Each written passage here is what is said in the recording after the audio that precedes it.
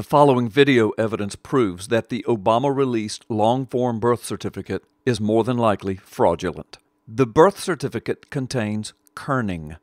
Kerning is possible only using a modern computer. It was not possible using a 1960s typewriter. Kerning is the process of adjusting the spacing between characters in a proportional font. It is usually used to achieve a visually pleasing result. Again, this was not possible on a 1960s typewriter. As proof of this fact, observe with your own eyes. Note the Nordyke twins' Hawaiian birth certificate. Their birth was the very next day after Obama's in the very same hospital. On the line that lists the hospital as Kapiolani Gynecological Hospital, note that each letter takes up its own unique space on the page. I have circled specifically the AP in Kapiolani, the TY in maternity, and the GY in gynecological. Why are these circled? Because one day before the Nordyke twins were born in Kapiolani Hospital, Obama was purportedly born there. Yet his birth certificate, one day earlier, uses the modern computer technique of kerning on the very same words.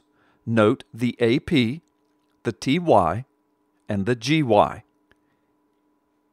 Each letter encroaches upon the space of the other letter. This technology was not possible when Obama was born, and in fact, one day after his purported birth at Kapiolani, the Nordyke twins' birth certificate does not use kerning. Note that on Obama's birth certificate, just above the line of the hospital's name is the word city. This word is a part of the original form, and the TY in city has no kerning. Other examples of computer-generated kerning on Obama's birth certificate include the NY in Kenya and the TY in university. Note again, on the original form, the word type contains a TY, but there is no kerning. Each letter takes its own vertical space. Of course, on the 1960s original form, there could be no kerning. Yet, in the blanks filled in on Obama's birth certificate, kerning exists, but not on the Nordyke twins' birth certificate one day later. The evidence of kerning is positive proof that the long-form birth certificate that Obama presented to the world and swore to be his original birth certificate is more than likely a fraud, manufactured with modern computer technology.